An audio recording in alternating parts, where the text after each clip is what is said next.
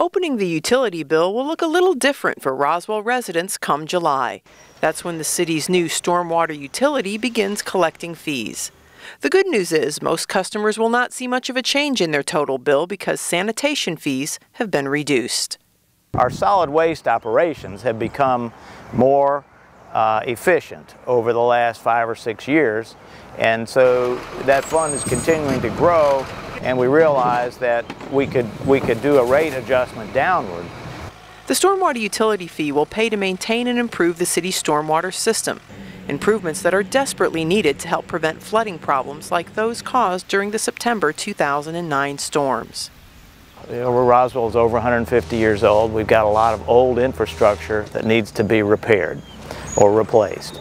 We currently have a backlog of about 24 months at current funding levels for our maintenance issues, but we have about a 16 or 17-year backlog on capital projects.